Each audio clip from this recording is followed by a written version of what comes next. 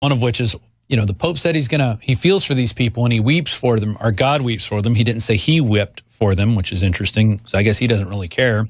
He just knows that God cares. And so far he hasn't made one arrest, kicked out one priest, and he admits there's at least 2%. He says it himself, 2%. So that would be 8,000 pedophiles in the Catholic Church. But yet, I'm not going to kick anybody out, and I've been in 2.5 years. So what's he doing there? Next segment, I'm going to have Jakari Jackson sitting in. We're going to talk about what's coming up on the InfoWars Nightly News, and he just showed me an article. We're going to play some of that footage of the first Russian airstrikes in Syria. So that should be very interesting. I've got time for at least a couple more calls. I got, let's see who's first. John in Michigan. Go ahead. You want to talk about SV40? Yes, I was told this is in regards to the monkey virus, the SV40.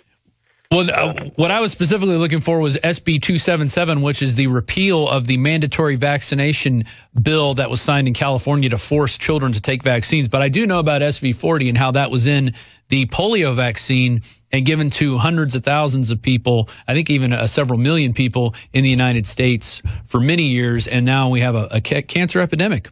Who'd have thunk it? You're correct, because it's genetic. It goes from one generation to the other. Sure does.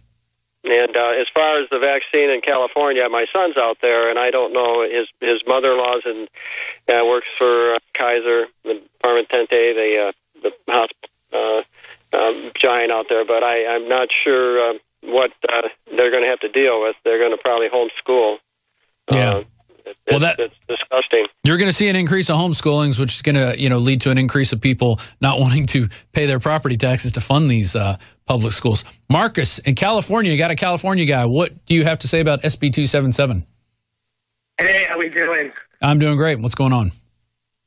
Well, basically, they've just crossed the line in the sand. I heard you mention, you can't believe they got through with all the protests. Most everyone on the committee didn't even have any children. Right.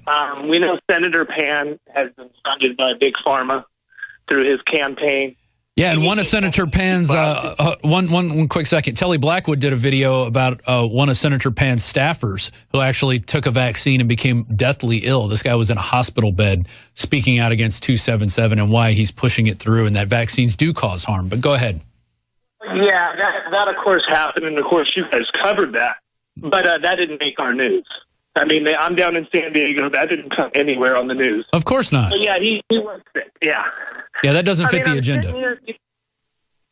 Well, exactly. I mean, we hope that they went too far and they went to the private schools. Maybe they could have got away with it if they would have stayed public. We got a lot of wealthy, very educated people, and they're not going to homeschool, and they're not going to vaccinate. And that's just it. Yeah. You're going to see non-compliance, civil disobedience. That's what needs to happen, non-compliance. That's the only way you're going to make your point. If you wedge yourself into that cog and say, nope, you're not moving any farther, then the cog will stop. And then they'll have to take notice. And when they start taking notice and they realize people are speaking out, then they'll start to change their ways. The last segment of the Overdrive is coming up. It's Rob Dew, Alex Jones Show, live. Final segment of the Overdrive Hour. This is Rob Dew hosting the Alex Jones Show Overdrive 4th Hour. If you're not getting this on your local radio station, give them a call. Tell them to pick up the 4th Hour because we're doing it live from here on out. Alex was saying over the break about InfoWars Life Select Foods and how we have a 1 week left on that introductory offer, which was a 2-week introductory offer when we started it. I have some information for you. That introductory offer ends tomorrow night at 11:59 p.m. Central. And so yeah, they got the food prices up there. I mean, amazing deals there. Lowest anywhere you can get on InfoWars Select.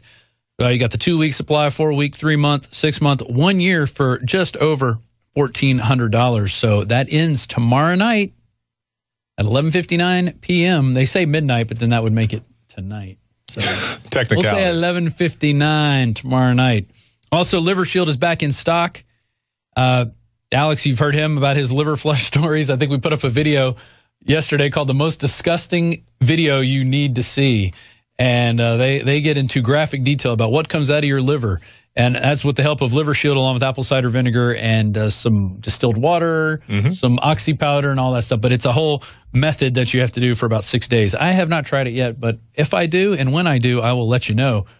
But LiverShield is now back in stock, so get yours today. Jakari Jackson's joining me for this last bit to talk about what's coming up on the InfoWars Nightly News tonight, every night, 7 p.m. Central, except for Saturday and Sunday. Jakari, what's going to be on the show tonight? Well, we have the article that's on Infowars.com put up by Kit Daniels talking about the pro-Second Amendment rally to counter the anti-gun rally that's going to happen at UT campus. So we'll have a special report from Joe Biggs documenting all that. And first of all, just say something real quick about that. Anybody who says that we're trolling this anti-gun group, just recall that back when we did the Alamo speech, they came and trolled us. They put up pictures of then Master Sergeant C.J. Grisham, U.S. Army, who is now retired. They put up his pictures saying we have to go out here and counter protest this guy. So they've been doing it to us for a good while. So it's not just us following them around and trying to tack on to what they're doing. And hey, we just want to provide an open discourse of ideas. Yeah. Alex tried to talk to him, and they got all physical with him in his face at the Alamo. I mean, it was pretty disturbing the way these liberal trendies who want to be all open and all about freedom, how they want to come down on you if you don't agree with their agenda. Exactly right.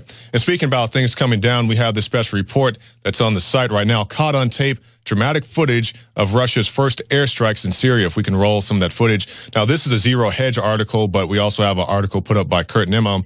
And the Russians told the United States that it should not fly U.S. warplanes in Syria, but gave no geographical information about where Russia planned to strike. The senior official said U.S. missions are continuing as normal. So you can go there and see all the dramatic footage of these strikes going on. Can we get Zero Hedge to change official to senior public servant? Okay, senior public servant. Public servant. That's what we need to start referring to him as. I'm sick and tired of hearing him being called officials.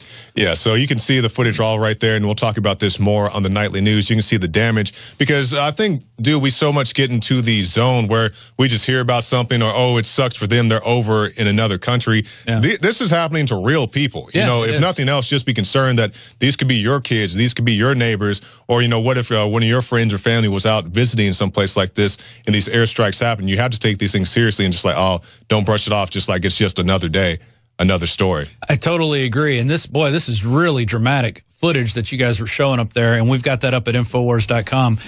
I mean, that's the key. If we don't put out the information, the mainstream media is not going to put it out because they don't care about this information. They want to treat Russia as the total evil bad guy when there's a lot we can learn from the Russians. There's, especially in the health realm, these guys have been looking at health in a lot of different ways in areas that we don't even touch. Yeah. And I think we need to start coming together on a lot of these health issues. And let's look at vaccines. You know, let's come together and do the real studies on vaccines that we're not getting. So with that, join Jakari tonight, 7 p.m. Central, for the InfoWars Nightly News. We'll be back here tomorrow, 11 a.m. to 3 p.m. That's right, 4 hours of the Alex Jones Show. We'll see you tomorrow, or tonight on the Nightly News. It's Rob Dew reporting.